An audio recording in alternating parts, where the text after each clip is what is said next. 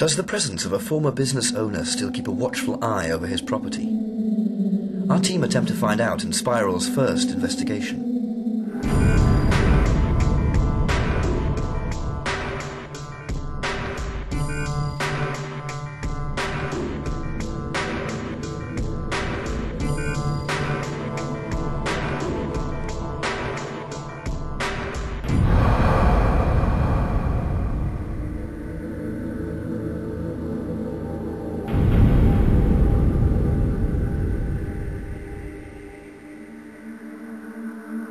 At the owner's request to protect its identity, we're referring to the location only as the studio house, as Alexis and Mark recce the property prior to the investigation.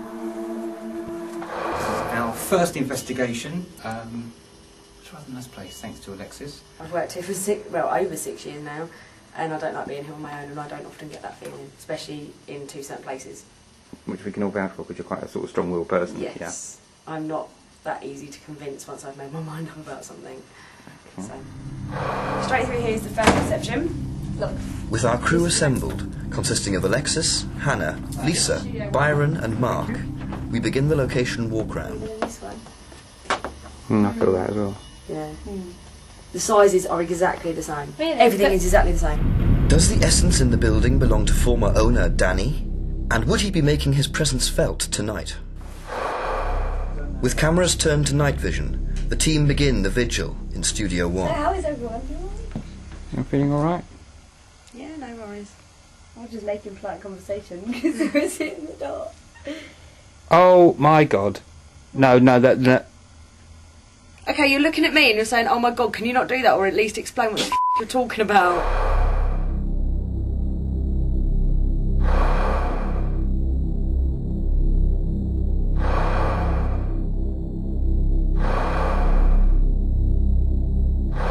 How are you feeling, Lex? Really excited now. Really excited. So we can't dismiss that. It could be dust. It's too. Once I see it on a big television. Yeah. And the big 16:9.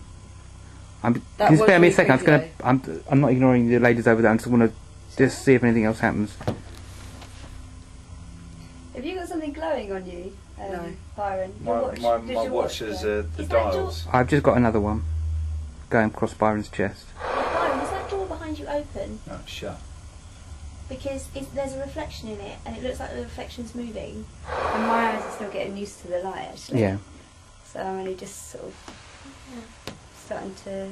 Would anyone like to actually call out? Does anyone feel brave enough? Who wants to do that? I don't mind. Would you mind, Hannah? No. Okay, if everyone's just silent. I think if there is anyone in this room trying to make us aware that they're here, could they make a noise? Let's go again. Is anyone here? Could you make a noise? Maybe move something, knock something, tap on the table.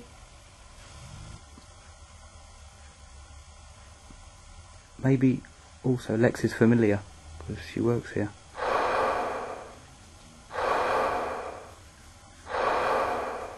It sounds really silly, and it might just be because I've got it in my head, or that I want it to be, but I've got really, really, really strong feelings of my nan sat next to me.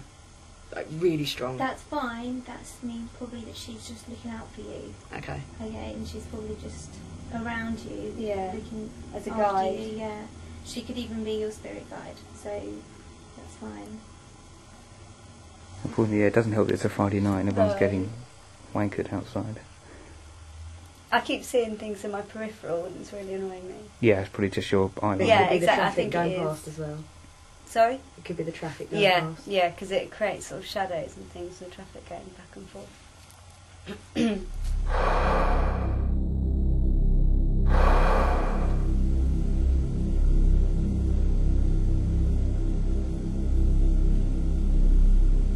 feel very relaxed actually. I just thought that. I feel really relaxed now. Yeah, Bit- and I feel a bit more relaxed now because my eyes have adjusted. Yeah, Yeah, cool. Nothing to... I think it also helps because we've got...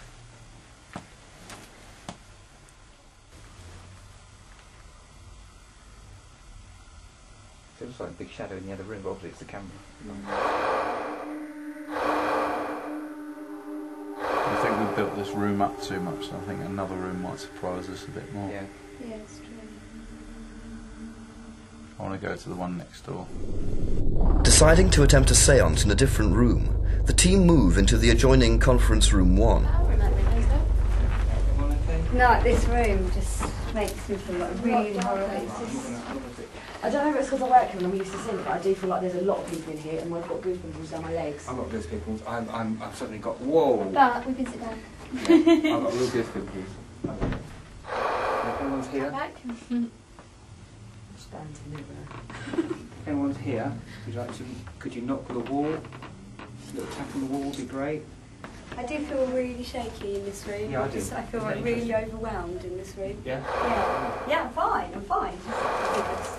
My imagination goes I'm so drawn to that corner in that room. I don't know what it is. See, that's honestly in silence. I can really concentrate and just feel different. It's weird. But still, make it torture me. You just hear we that? do an Elvis impression, Yeah. but make it torture me. Braving it alone, Lisa investigates the restroom area, although it takes her a few minutes to get started. I've just been in here for about 6 minutes on my own and I haven't been recording and I've just pressed record. So hello, I'll go back on where I've just been. So this is the kitchen, which is the second time I've been in here. That tap keeps dripping, which is a bit scary. So I've got to go back into the ladies' room.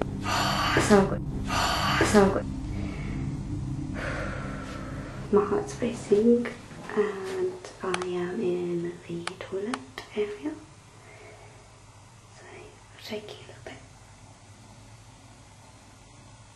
Is toilet, playground, mirror. This is a room that creeps me out, but I don't know if it's because people say it's scary or if it's actually scary. For a first investigation, the results had proved very interesting. A trigger object had also been placed in Studio 1, but produced no activity, as did the synchronization of the clocks.